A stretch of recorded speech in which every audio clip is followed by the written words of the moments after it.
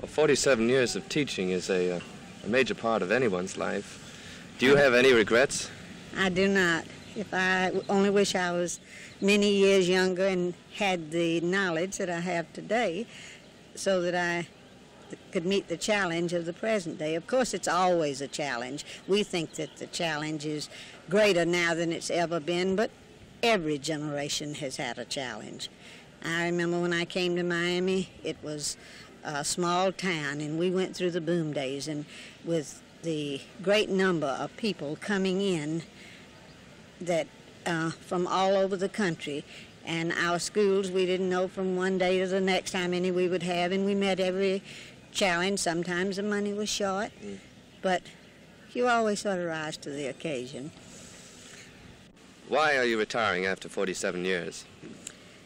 Well, I think that I'd better retire while I'm ahead.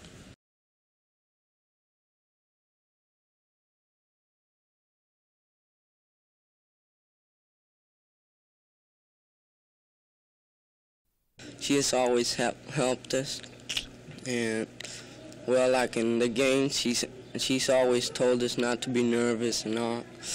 And she said even if you lose, to be good sportsmen and never give up the game if you're losing. Well, when I think of Miss Hatfield, I think she's the nicest person I've ever met. Well, when you do something wrong, she'll straighten you out. Well, I think she's very nice, and she helped me solve my problem when I had one and I came to talk to her. She always has a happy face on when she goes around the school, and she always says hello to you, and she's very nice when she meets you. Well, Mrs. Hatfield had been at our school for a short time as principal, and 5 boys, including myself, were outside of her window at this particular noon hour, and since we had a new principal and since we hadn't had any contact with her, we were rather feeling our oats. Well, when the first bell rang, we didn't remain motionless, and we continued to shout and play, and Mrs. Hatfield promptly called us into her office, where she lined all 5 of us up and gave us a real good spanking.